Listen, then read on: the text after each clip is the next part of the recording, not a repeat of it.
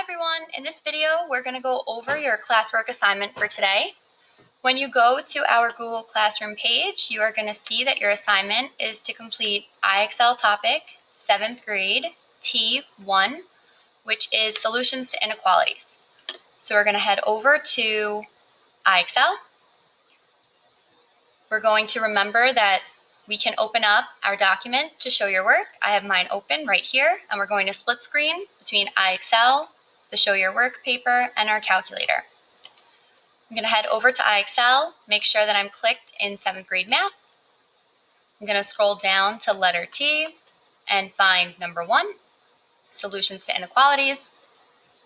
And now I'm going to go through some practice problems. So the first thing we should always do is click Learn with an Example, so we can see that the directions.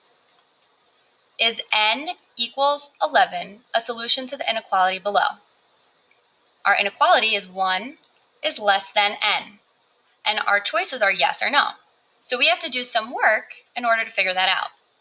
We have to substitute or plug n when it equals 11 into this inequality. We want to see if 11 makes this inequality true.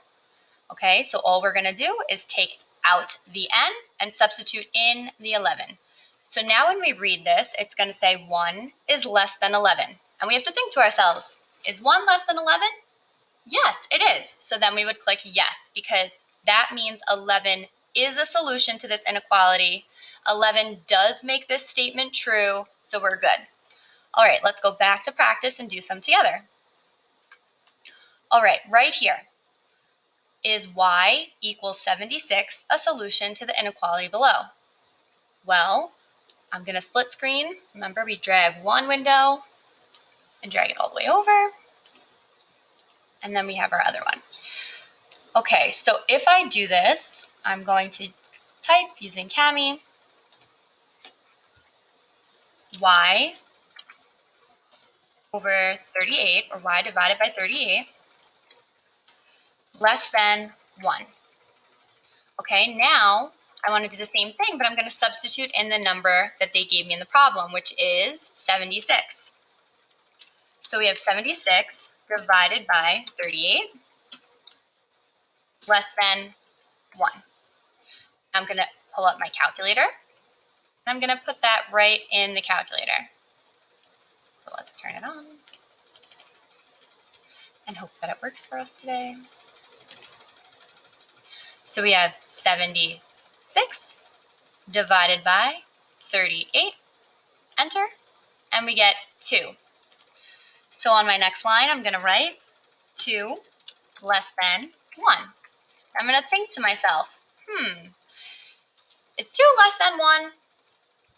No, it's not. 2 is bigger than 1. So no, this is not a solution to this inequality. It does not make it true. So I'm going to highlight no and click submit. Let's try another one. Over here, I have the inequality d greater than 5. Okay, the number they're giving me to substitute in is 4. So everywhere we see a d, we're going to substitute in the number 4. So I'm going to write 4 greater than 5. I'm going to think to myself, is 4 greater than 5?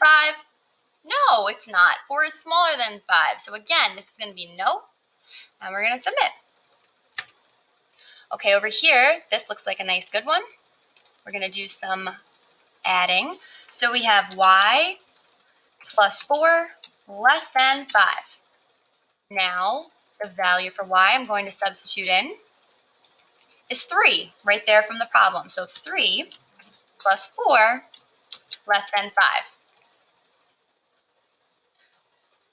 I'm going to highlight what we substituted in so that we can see that that is what changed.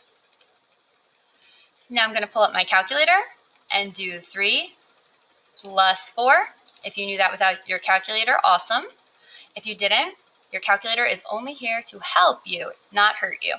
3 plus 4 gives us 7. Here we go. 7 less than 5. Is 7 less than 5? No, I think I'd rather have 7 cookies than 5. So I'm going to say that is not true and submit. Here, this is a nice easy one. We don't even have to show our work. 10 is greater than or equal to B.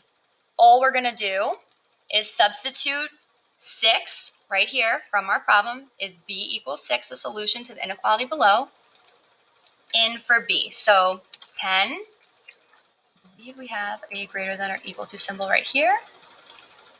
Oops. No, not going to let me answer it. Oh, there we go. Still nothing? All right, we're going to draw it in. Tech problems. All right, greater than or equal to B. Now my next line, same thing. 10 greater than or equal to what they gave to us in the problem, which was a 6.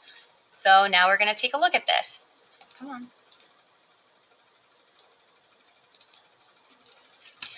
Again, I'm going to highlight really quickly what we substituted in so we see the change. All right, so let's think about that. Is 10 greater than 6? Is 10 equal to 6? 10 is not equal to 6, but 10 is definitely bigger than 6. So yes, this is a possible solution. And we're going to submit. All right, so make sure if you need to show your work, you show your work. If you don't need to show your work, go for it. Do an awesome job. Make sure you get that SMART score of 80 before you click mark as done or turn in on Google Classroom. Bye.